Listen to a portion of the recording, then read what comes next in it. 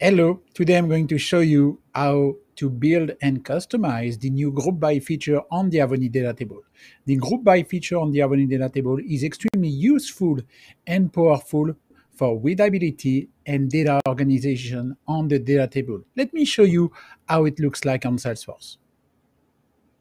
So this is the Avonni Data Table live on my Salesforce. And here I'm using the group by feature on the data table. As you can see, this list of opportunity is grouped by the stage field. So basically, I have like multiple data table into one data table, and everything is fully functional. So if you want to inline edit a stage to change the stage right there, it will automatically change the state of that data. So it's extremely useful and powerful, especially for readability of the data you can have on the data table right there. So now let me show you how to customize and build that using the Avonni components inside Flow Builder.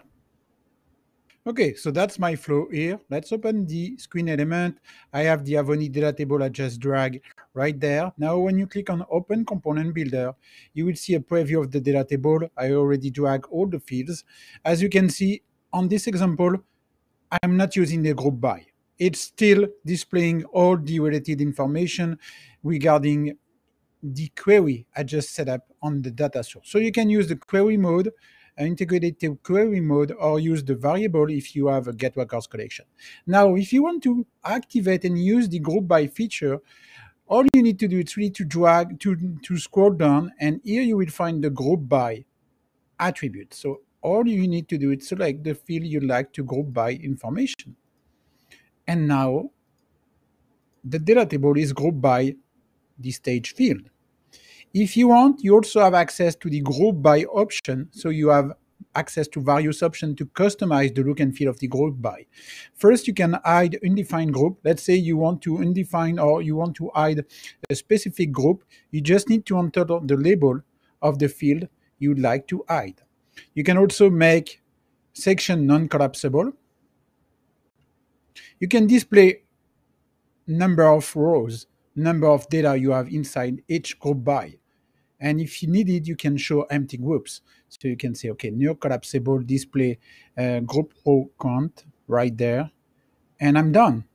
So that's, as you can see, it's extremely straightforward, easy to set up.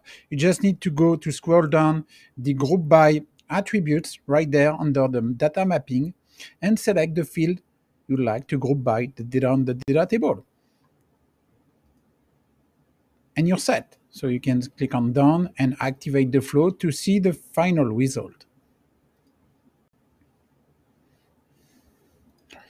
So if we go here,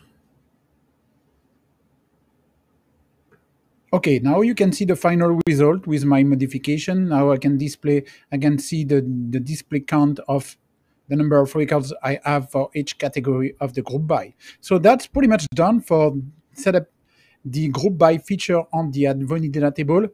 Extremely useful and powerful, because if you have a lot of data you'd like to manage, the group by features is extremely valuable. So let's try this. I mean, let us know in the comment section below if you have any question. If you want to learn more about this, let us know. Thank you so much. Bye-bye.